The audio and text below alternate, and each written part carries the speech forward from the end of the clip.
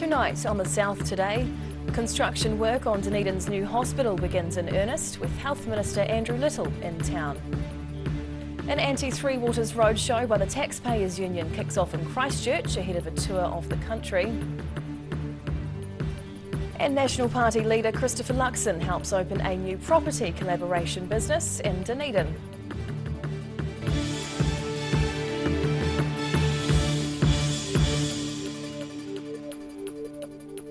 Kia ora, good evening, I'm Hannah Wilkins. The start of the construction phase for the new Dunedin Hospital was marked with a formal ceremony this morning. Health Minister Andrew Little was in town to check out the site and added some timely items to a special time capsule. Dunedin's new hospital is finally under construction. Yeah, this is really significant. This project's been talked about for a long time. David Clark sort of really got the momentum going when he was Health Minister. It's been great to be able to follow through and push through. We've got a budget in place, we've got the planning well underway, and now we've got construction starting. So we'll have an outpatients building by 2025, still on track, and then inpatients building to follow in 2028. The first phase of Dunedin's $1.47 billion hospital project is being built on the site of the old Cadbury chocolate factory, which will be the inpatient building. Health Minister Andrew Little says the government's making allowances for current pressures in the construction industry, which are forcing prices higher and could cause a budget blowout. Yeah, there's always contingency, and we know that cost escalations are a fact of life right now in construction. Look, we're looking at about $1.4 billion for the project at this point, currently budgeted, but there's contingency on top of that. He says the new Dunedin hospital build is one of the biggest infrastructure projects ever undertaken in Aotearoa, New Zealand. It's planned to have 421 beds, 16 operating theatres and 30 high dependency beds. A special time capsule will be sealed into the new building, with Minister Little contributing a rapid antigen test and a signed N95 mask. The hospital building will boast 5 Green Star accreditation, including double glazing and low energy intelligent lighting systems, using natural daylight wherever possible. The construction phase is expected to create nearly 1,000 full-time jobs and add $429 million to the local economy. In Dunedin, the South Today. Otago residents are in for another unwelcome rates rise. The Otago Regional Council has confirmed an 18% increase for next year. The ORC says increasing the general rates will allow it to complete the second year of an extensive work program. However, regional councillors warned they're expecting staff to deliver a balanced budget this year. The ORC annual plan has proved controversial, with Deputy Chairperson Michael Laws stepping down from the role ahead of consultation. The organisation is looking to hire around 30 new staff in the next year. The Taxpayers Union has begun a 2-month-long tour of the country, calling for an end to the government's controversial Three Waters legislation. Their first stop was outside the Christchurch City Council, with supporters voicing their concerns.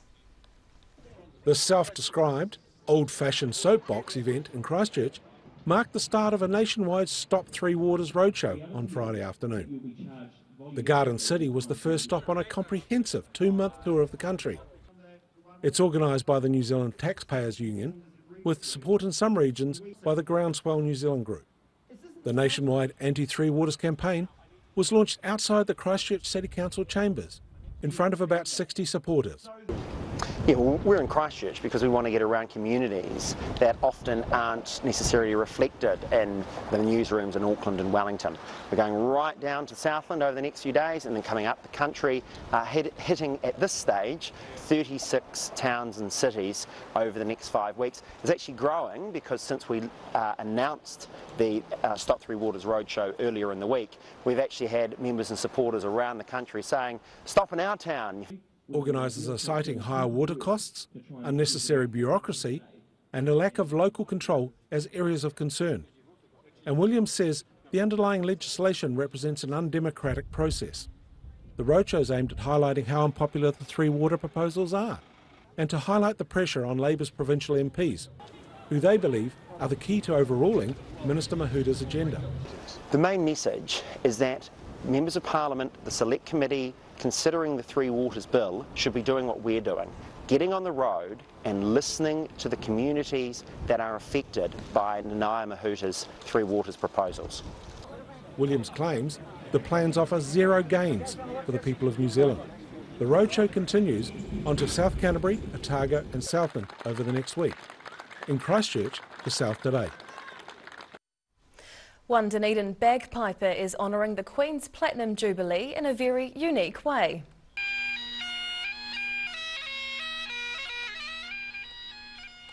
Sally Craik blew into the bagpipes from the top of Larnach Castle's tower on Thursday. Craik's one of hundreds of bagpipers around the world who played the tune Long to Reign at 9:35 p.m. British Summer Time to start the four-day celebrations.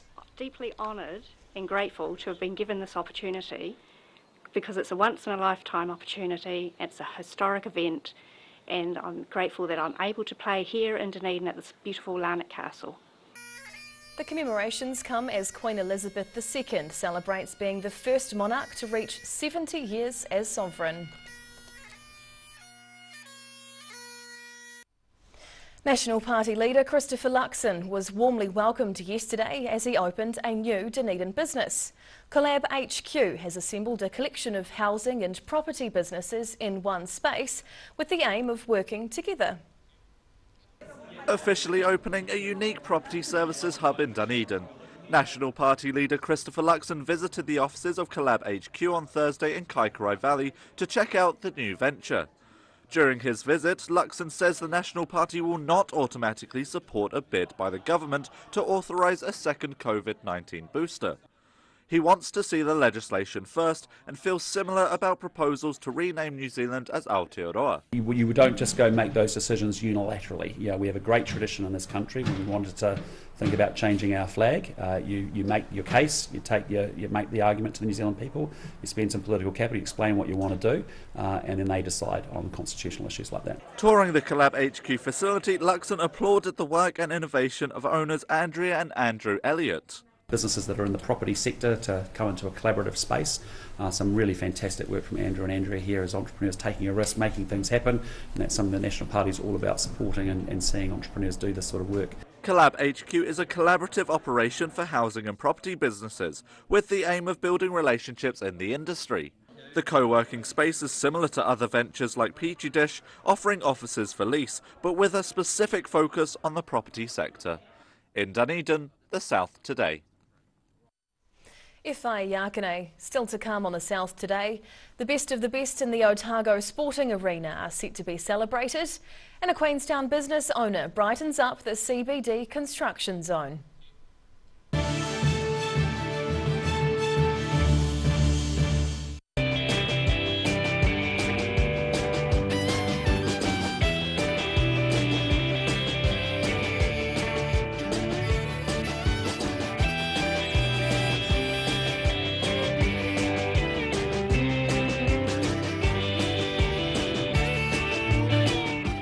Queen's Birthday Bash, this weekend at My Mate John's.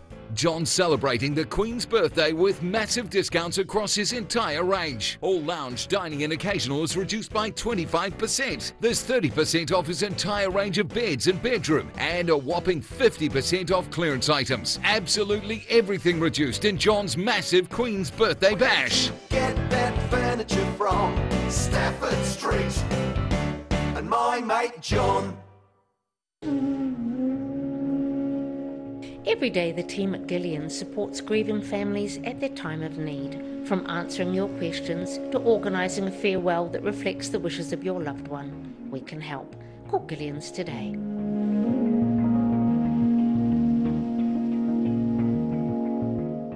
Hi, my name's Matt and I'm the Dines Group CEO. Dines is a company that's focused on selling logistics solutions to its customers. We're passionate about selling efficiency, and we've been selling efficiency for over 50 years now.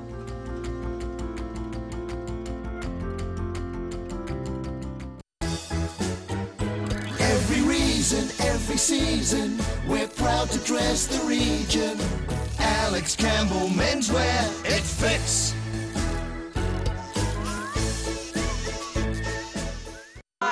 We're Age Concern Otago.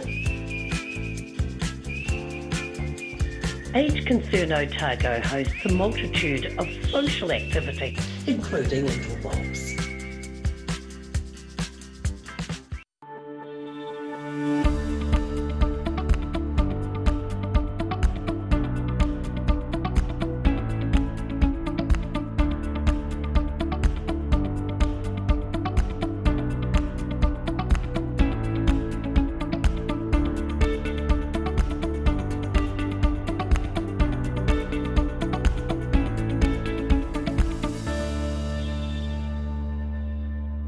Living Well Disability Resource Centre, a not-for-profit charitable organisation and your one-stop shop for information and resources to help you retain independence. We offer a wide range of assistive products from jar openers to mobility scooters and provide assessments for Total Mobility, the half-price taxi scheme. Come and see the friendly team. You'll find us on the corner of George and Bath Streets, ground floor of Burns House. If you're at risk of developing melanoma skin cancer, you owe it to yourself to have a mole map.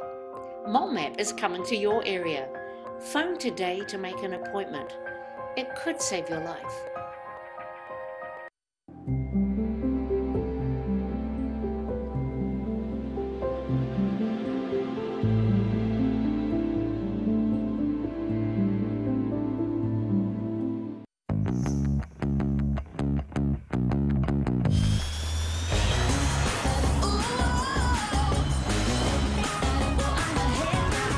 Spark your joy with Jazz, the next generation from Honda. Passion, drama, competition, rivalry, marketing, numbers, atmosphere, power, fight, attack, intuition, love, hate, money, cash, millionaires, fans, and fans. Oh boy.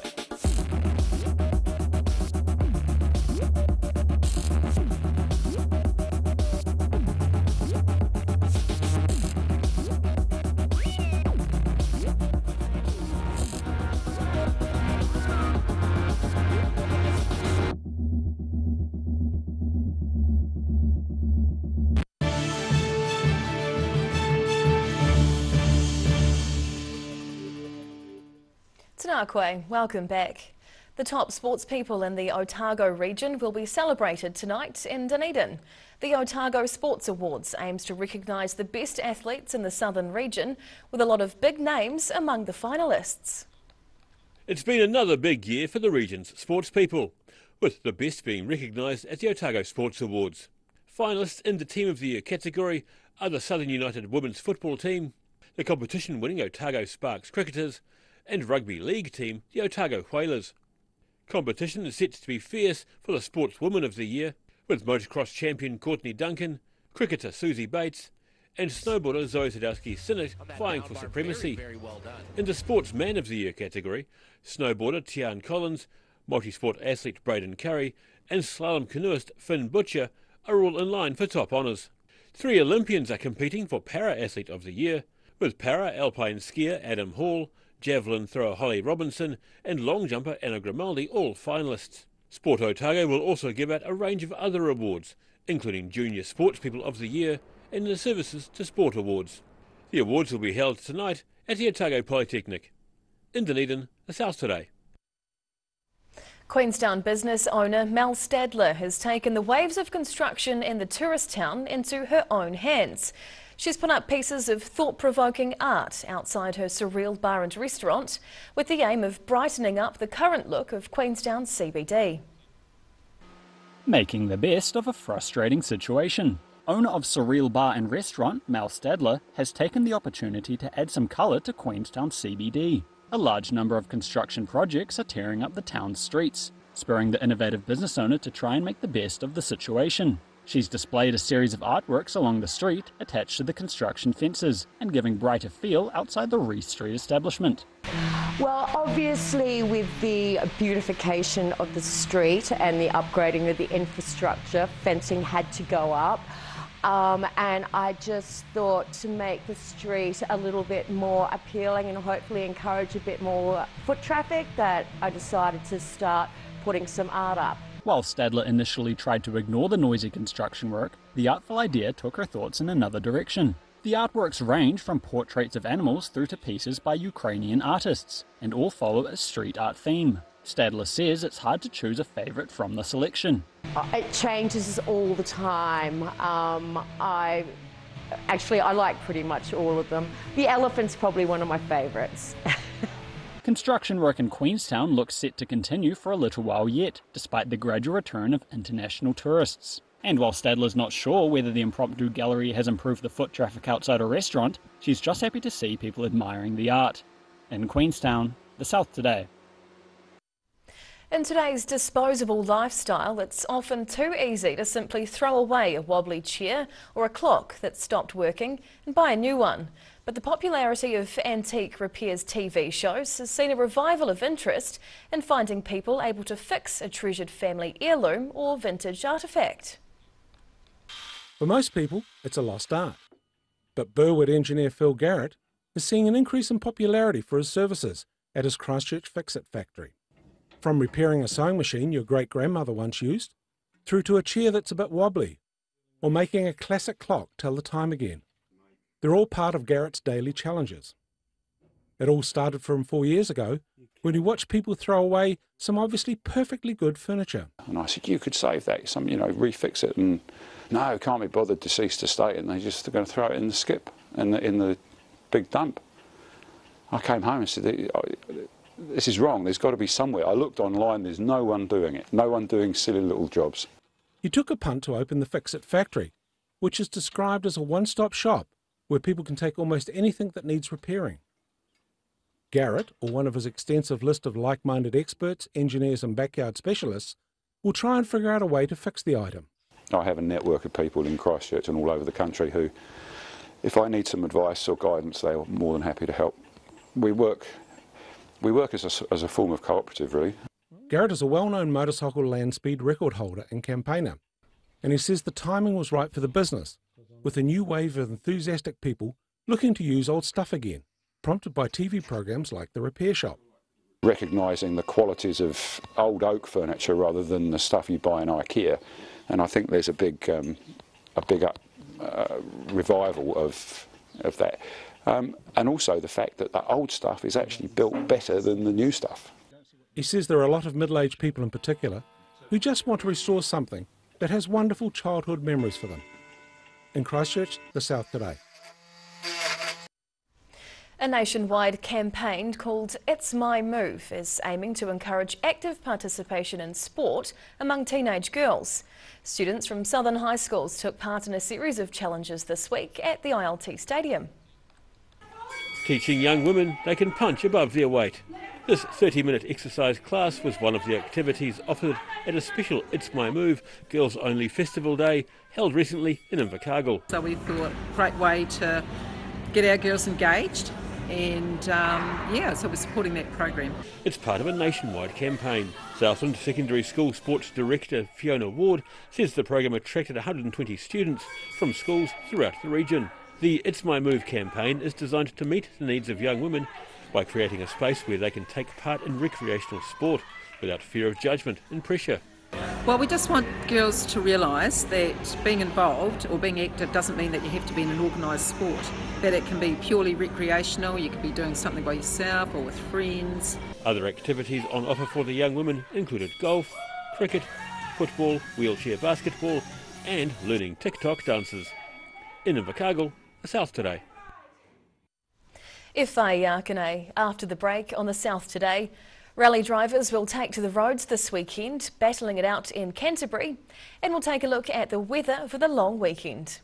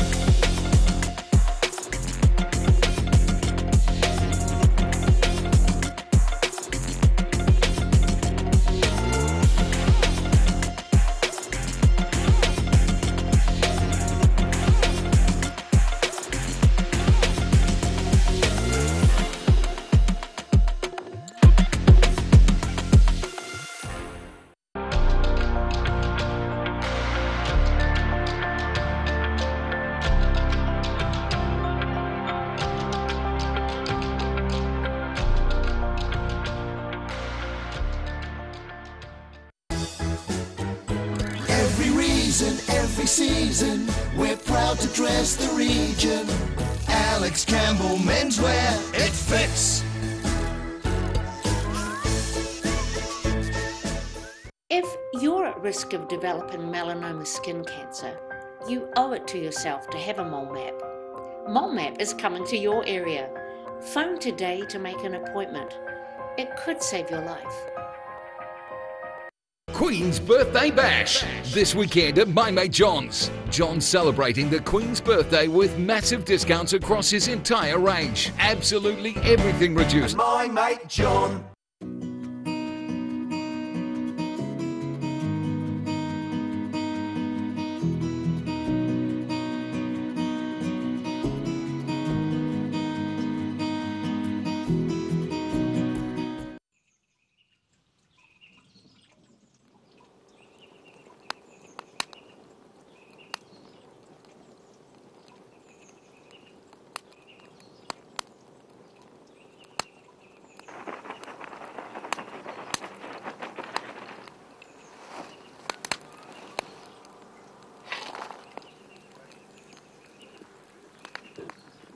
Evening, I'm from the Parks Department. Have you got a permit for that fire?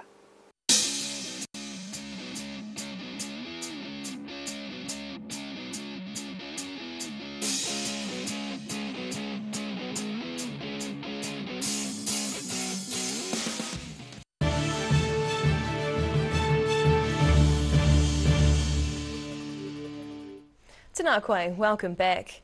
The Lone Star Rally of Canterbury will be held on Sunday, with 6 drivers battling it out for the points lead. The weather, driving skills and reliability will all be playing a part in determining who leads the Mainland Rally Series after the weekend. All right, and flat 6 right. Open. This weekend's third round of the Mainland Rally Championship Series looks like another dogfight for Waikuku's Robbie Stokes. The reigning Lone Star Rally of Canterbury champion will once again face off with his biggest series rivals, Josh Marston and Jack Hawkswood, both looking to knock him off his throne. But yeah, Josh will be fast. He was going very well at Whangarei until he had a bit of a mishap with something on Sunday and lost a bit of speed. But yeah, no doubt he'll be good. He's always fast at Canterbury. And Sunday's rally will be held inside the Ashley and Okuku forests in North Canterbury, with 7 special stages testing drivers for 120 kilometres of high-speed action. Recent heavy rains in the region have made the forestry roads very tricky and unpredictable, and Stokes says they'll all have to pay careful attention during Saturday's road recon. But on his home track, Stokes reckons it'll be a classic Ford versus Holden battle, and he believes his Ford Fiesta rally car has the pace to keep Marston's Holden at bay.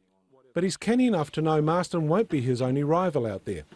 Yeah, that'll be a good battle. And also, my brother's actually driving the other car that's behind us here as well. So it's his 4th rally, and he'll get a bit more experience and go a bit faster hopefully. And Robbie, his co-driver and sister Amy, and his brother Jack are the children of New Zealand rally legend Brian Stokes, who also helps out on the day, as does their mother Anne, making it a true Kiwi family affair. In Waikuku, the South Today. And now recapping tonight's top stories on the South Today. Construction work on Dunedin's new hospital has begun in earnest, with Health Minister Andrew Little in town. An anti-Three Waters roadshow by the Taxpayers Union kicks off in Christchurch ahead of a tour of the country aimed at putting pressure on the government. And National Party leader Christopher Luxon has opened a new shared office space in Dunedin aimed at helping property businesses to collaborate on projects. And now a look at what's happening in tomorrow's ODT, and we welcome the Associate Editor, Jo Simpson. Kia ora, Jo. Hi. Now what can we expect in the big weekend paper? There's a massive shake-up planned by Lotto to increase the numbers of draws, and online games has been castigated by problem gambling advocates. Nurses crying in the corridors as COVID and staff shortages take their toll on Dunedin Hospital. There's 4 wards closed, staff are pulling double and triple shifts as colleagues drop like flies. And patients are left in corridors while hospitals try to find healthy cleaners Oh, to prepare golly, the rooms. doesn't paint a good picture. Gosh, we love them, don't we? We do, yes. Many Toto principal says COVID ventilation guidelines do not take into account Central Otago's harsh winters and have left his pupils struggling with the cold. And Thornbury residents are fed up with the stink from a nearby factory, saying they cannot go outside in the height of summer and have lost count of the numbers of times they have complained. Right, oh, fair enough. Have their voices heard. Jo, thank you for sharing. We look Thank you. forward to reading your weekend paper. Thank you. And now for a look at the weather. Tonight's weather proudly brought to you by Mole Map. Looking at the situation, a fine weekend's in store for the region with plenty of sunshine and temperatures slowly warming up. Heading to the top of the South Island first. Mainly fine with light winds in Nelson tomorrow, reaching 13 degrees. Greymouth looks clear with 14 until some evening cloud brings a shower or two. And frosty to start in Christchurch, and then light winds and a high of 12. To our southern towns now. Fine with light westerlies through here tomorrow. Balclutha will get up to 14, with the Catlins, Lumsden and Gore all heading for 13 degrees. Travelling westwards to the Central Lakes area, it'll be fine with light winds across the board. Alexandra gets up to 15, Wanaka and Queenstown will reach 14 degrees, and Te Anau heads for 13 with nor'westerlies. To the northern towns next, light winds and a clear start to the weekend on the east coast, with Timaru heading for 14 degrees tomorrow and 13 for Oamaru. Twizel and Omarama will experience those light winds too, up to 14 as the high.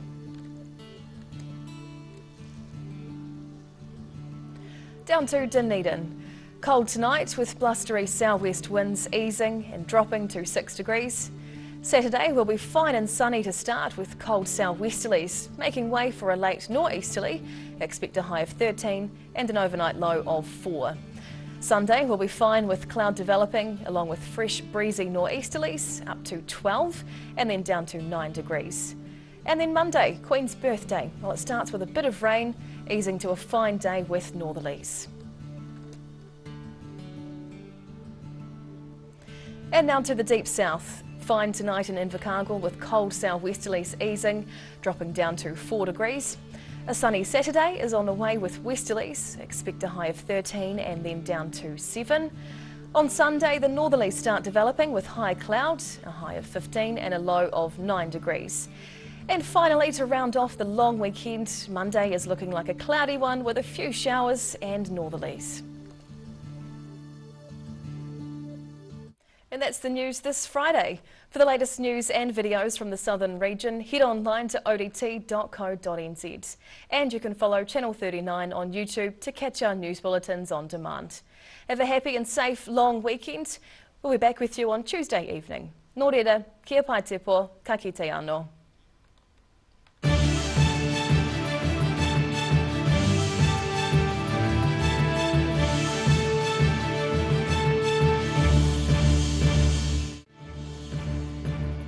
This bulletin proudly brought to you in association with Alex Campbell's Menswear.